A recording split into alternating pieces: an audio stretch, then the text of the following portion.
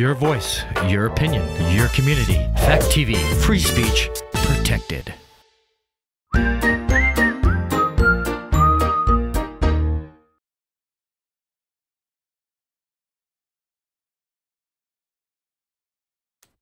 Do you want to build a snowman? Why do women take so long to get ready? Is this movie scientifically accurate? All of this and more on this episode of Gory Storytime. Warning. Gory Storytime is a horror movie review show by a son and his dad who thought that letting his 5-year-old watch scary movies was acceptable. If you are offended by horror or talk about blood and gore by a child, or if you don't want horror movies from the 60s through today spoiled, then there is a remote stuck in your couch cushion next to potato chip crumbs. Use it. And of course, parental discretion is advised. Why? You didn't use any. Shut up and start the show.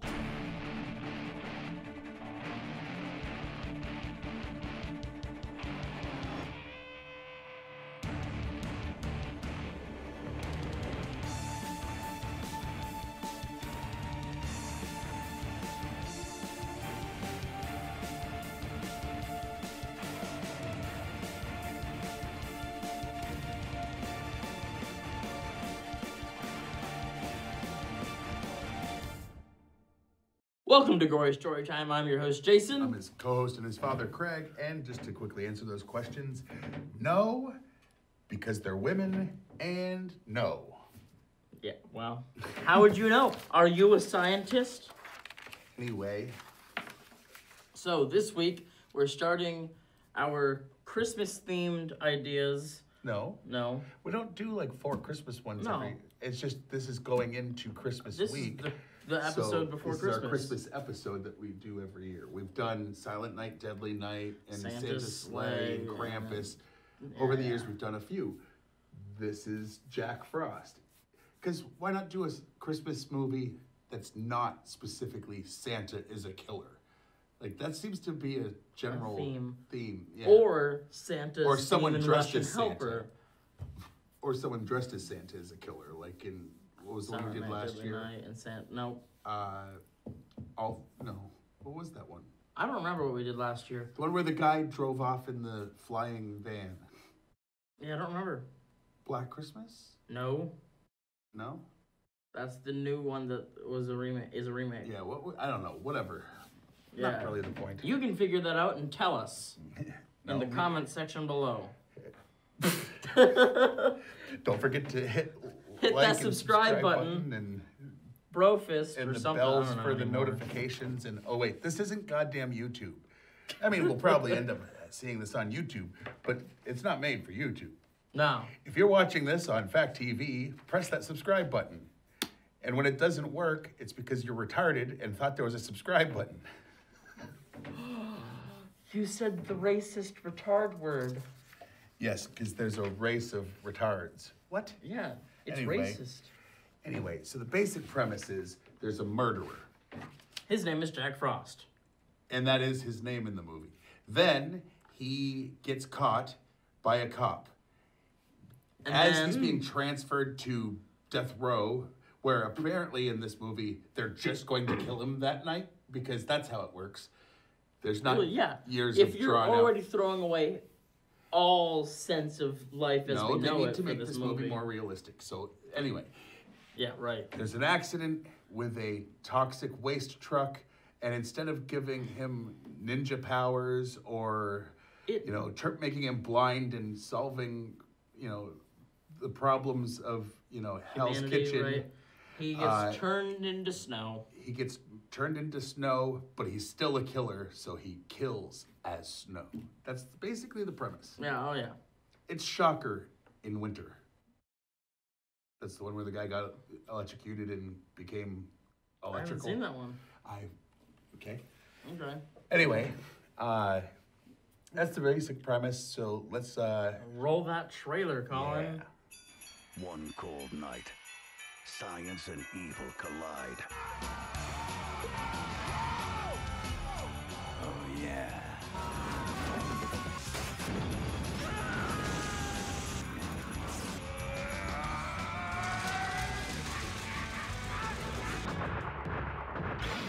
Now, a serial killer is on the loose. loose. We hadn't even tested the acid on an amoeba, let alone a human cell. This is a disaster. Look, I just saw something that doesn't belong in this world, and it's out there killing my friends. Now tell me what it is. Jack Frost. I think Jack's about to make an entrance. And he's giving Cold-Blooded a whole new meaning. Hey, Jack! What? You left the 7-10 split.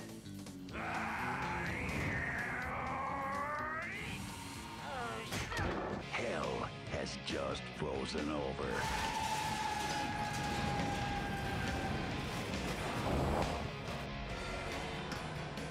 Blow me.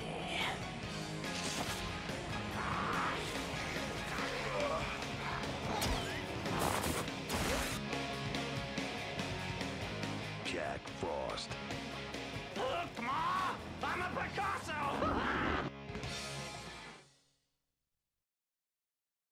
Yeah. Yeah. So it really didn't give too much away.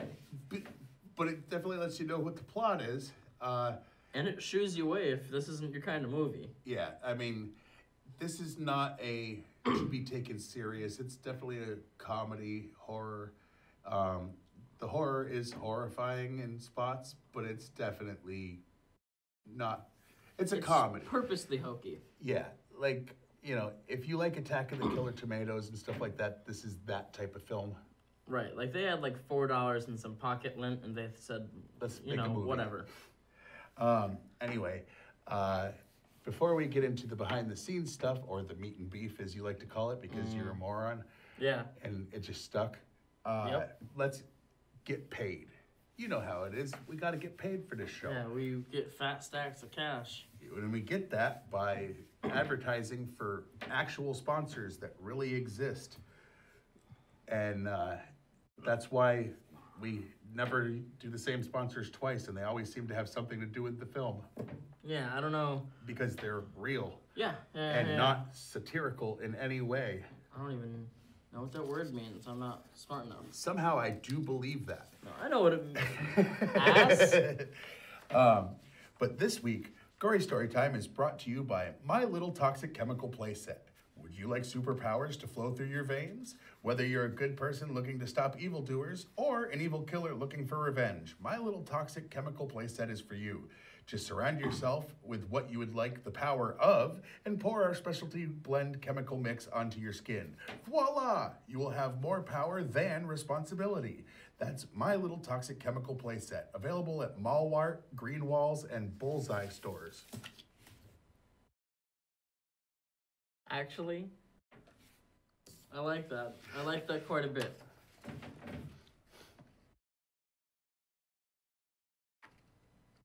Could you Looks like please- we've only been brought to you by one thing today.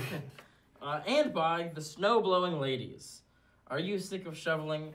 Do you want a cheaper alternative to the high-priced plowing services in town? Then call the snow-blowing ladies. Did you wake up to find your car stuck in the snow? Call today, and one of our ladies will give you a quick snow blowjob. These professionals probably already service most of your neighbors. So why not let them service your needs as well? The snow-blowing ladies promise that no one else will come faster or charge less when they snow blow you. So call Snow-Blowing Ladies today for half off the price of your first time by using our code GSTVJ.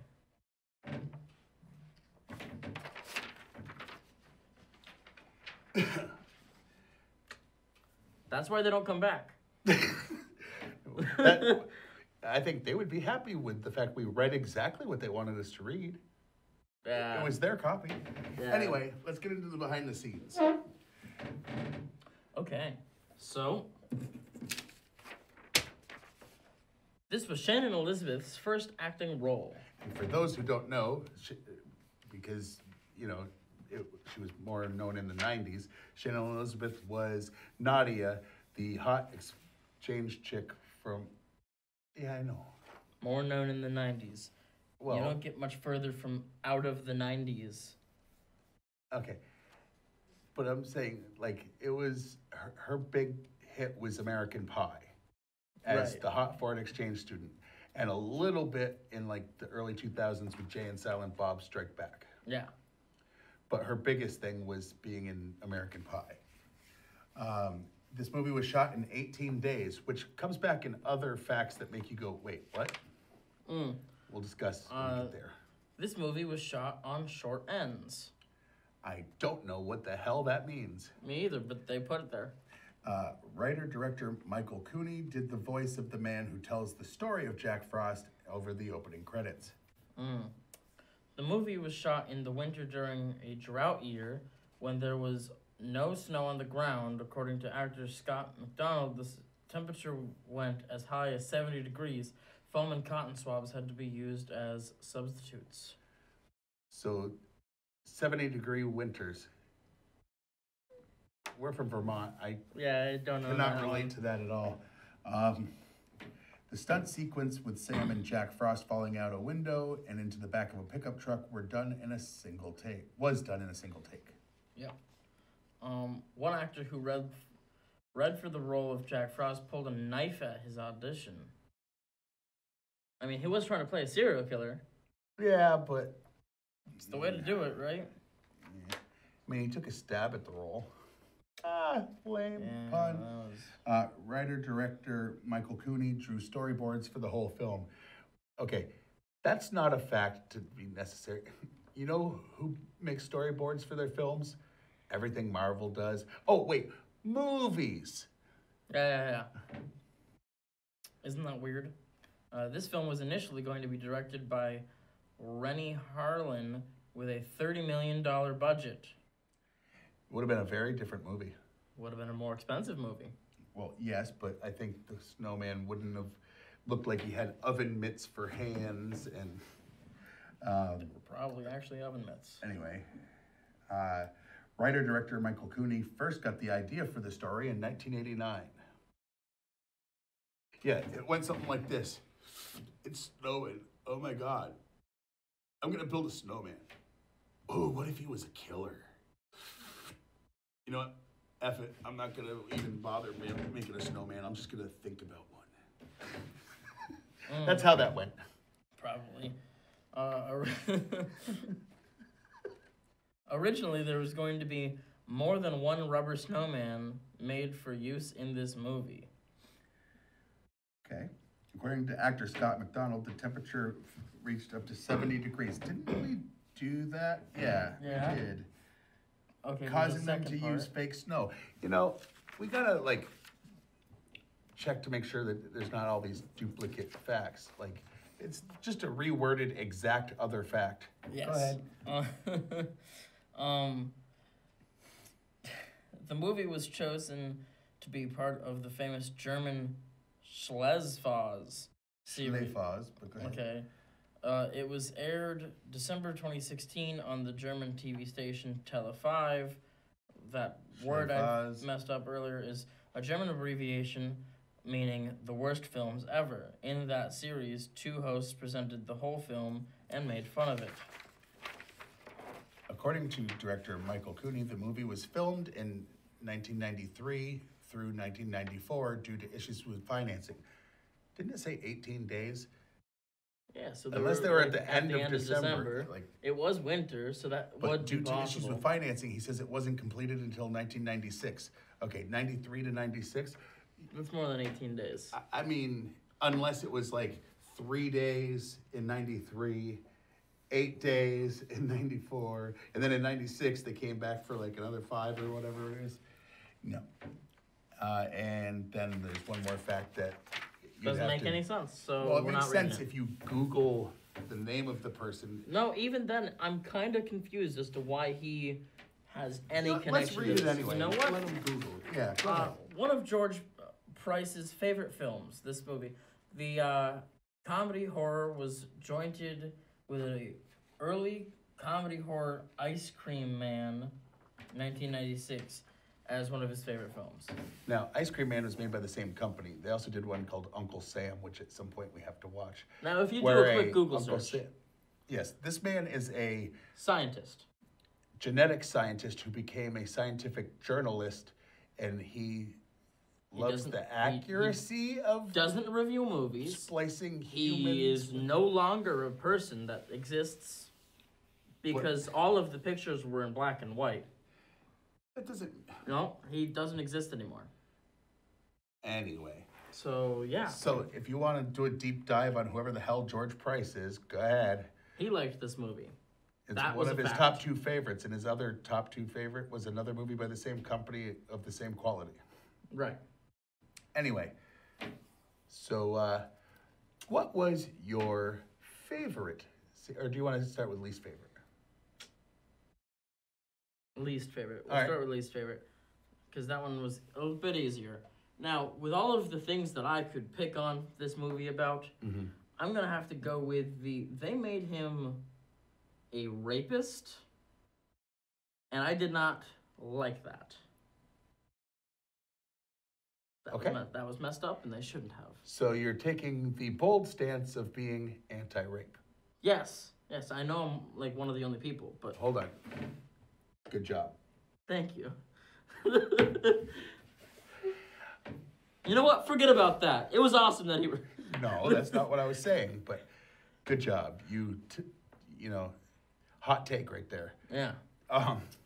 My least favorite part was the fact that everybody was mad at the kid because the bully got his head removed. And like everyone was like, what did you do? And he's like, the snowman did it. Well, first of all, that does sound crazy, but there was a group of bullies threatening to harm a smaller child, and they're like, he cut off our friend's head because they didn't see the snowman do it. And nobody went, really? Like 10th graders who, there was 5 of you attacking a 9-year-old, he cut off one of your heads? Like nobody seemed to point out that didn't seem likely. I just didn't like that they immediately jumped on, yeah, why did you remove the bully's head who's twice your size and there was a bunch of them? Like, I'm sorry, some stories don't hold water. Like this one.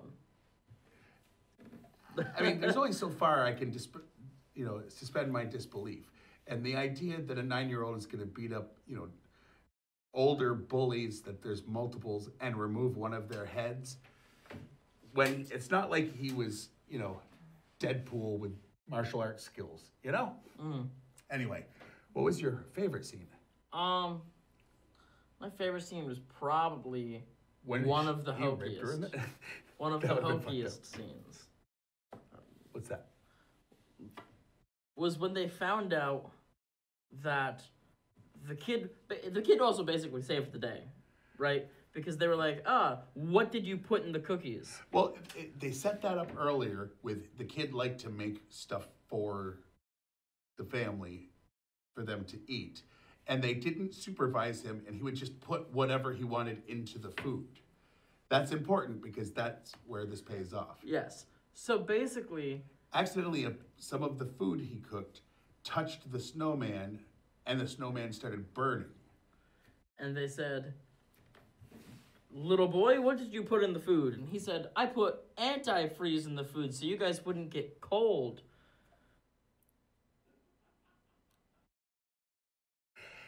Luckily, they didn't eat the cookie. They dropped it on the snowman and then went, wait, antifreeze that's the answer. Will remove the snow? And so they put him in a puddle of antifreeze. They filled the back of a truck with antifreeze and then that's wrestled him into the back of the truck. It's so good. It really is. I mean, it is what it is. It really is just what it is.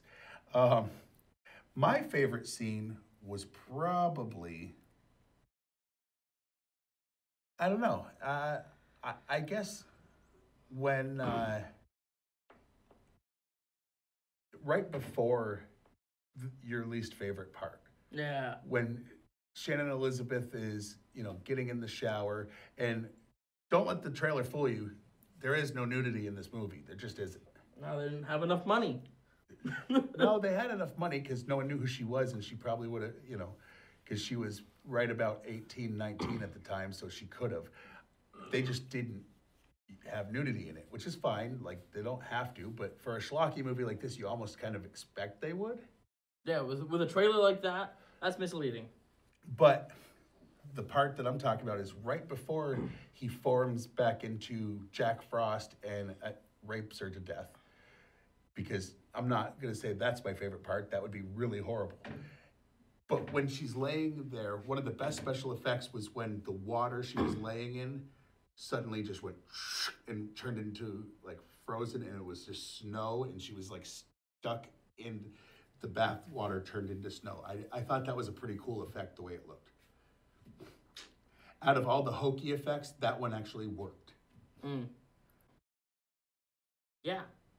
Okay. So, definitely do watch this movie. It is free on Tubi. We're going to give Tubi a plug here. Yeah, because why not? They It's are a free streaming awesome. service. They do stop for commercials once or twice, but it's completely uncensored as far as any of the movie's language or whatever. So. And this movie is absolutely awful, and I loved it. Yeah. And I think that if you're watching this show, If you like B movies, this is the type of movie they were parodying in Chillerama that we also liked. yes. They were like making fun of this type of movie. But also I think that they respect these movies. Oh yeah, yeah.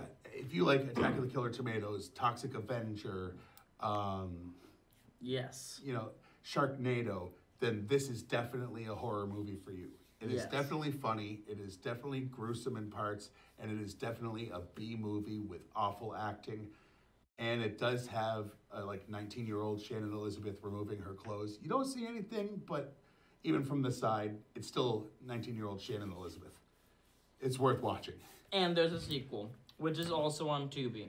In which the family that kills him goes on vacation to like the Bahamas or somewhere tropical, and for the next Christmas, so he follows them there to still exact his revenge, because you know, snowman at the beach is a thing. Yeah. You know, Olaf said it best. Yeah. So, all the stuff. Oh, What? shoot. Oh yeah, rate it. Rate it. On So a on a scale scale of of 1 1 to to 10, 10. what would you rate this movie? For what it is, I'm gonna go with a 7.5. It's not the best B movie, No. but it is good. It is great for what it is.